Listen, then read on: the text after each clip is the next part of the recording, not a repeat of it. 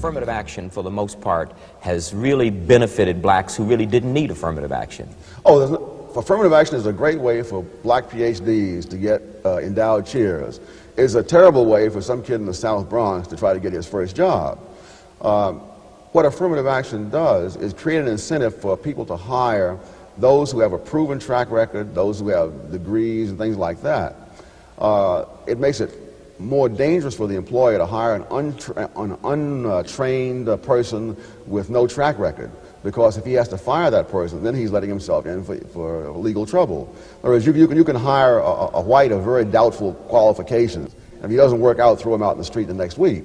You hire blacks of doubtful qualifications, throw them out in the street the next week, and you've got the NAACP, you've got the EEOC, you've got God knows who all to contend with. The employers have long ago figured this one out, and so they have not hired those blacks who are at all doubtful, either in terms of qualifications or simply not enough experience to know how good they are. You see this in the data. Blacks who have education and who have experience have been moving up on whites, and in some cases overtaking whites.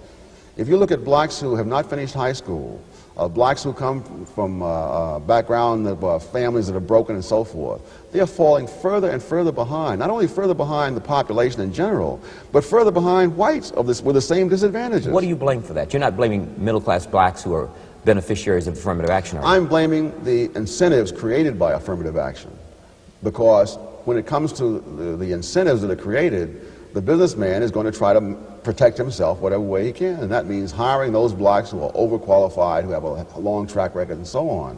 And that's what all the data show, that for example, black couples where the husband and wife are both college educated now make more money than white couples where the husband and wife are both educated. But the black female-headed family has lost real income in absolute terms over the past several years, and has fallen further behind white female-headed families. So the very opposite trends are going on at the same time, and you can't argue this because of blackness or racism, because both of them are black people. One group is shooting way ahead, one is falling further and further behind. And a large part of that reason, I believe, and the data seem to suggest, is because the incentives created by affirmative action and similar kinds of programs just make it too dangerous to take a chance.